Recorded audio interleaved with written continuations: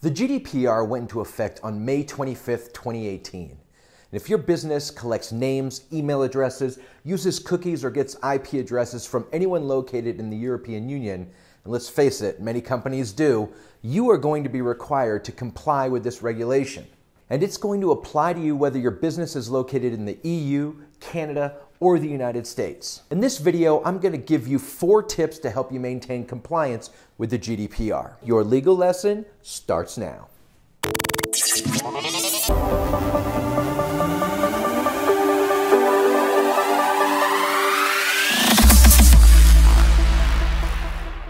Hey, how's it going? I'm Andy Contiguglia, a lawyer here in Denver, Colorado.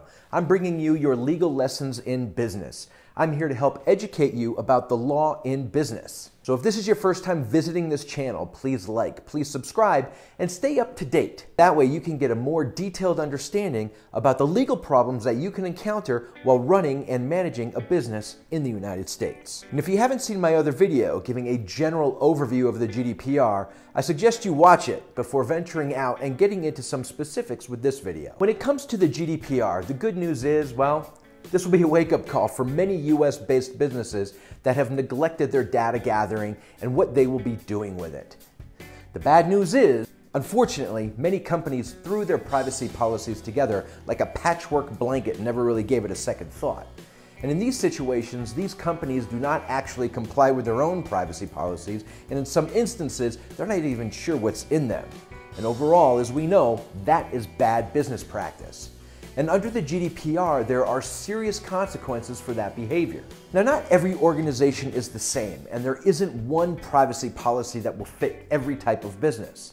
The reason for that is because different organizations collect, manage, store, and use information and data in many different ways.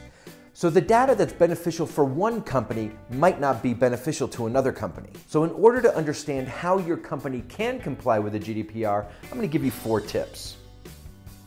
Tip number 1, have a clear understanding of how your organization collects, manages, stores, and uses data.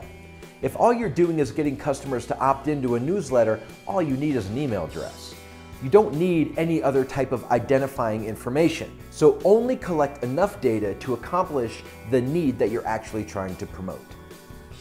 Number 2, inform your users about that data strategy. The key here is transparency. Transparency, transparency, transparency. Number 3, to receive affirmative consent from your users about those details. For instance, by requiring users to push a consent button or an opt-in button, simply posting a privacy policy on your site isn't going to be good enough anymore.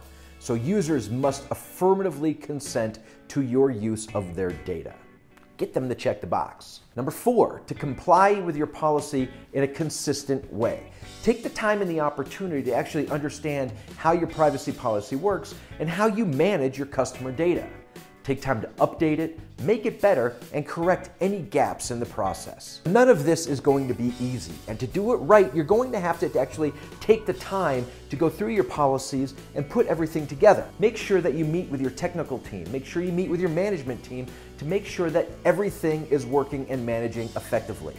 With internet usage happening globally, even the smallest business in the United States has the opportunity to engage with customers in Europe. And the GDPR is going to apply to almost everyone.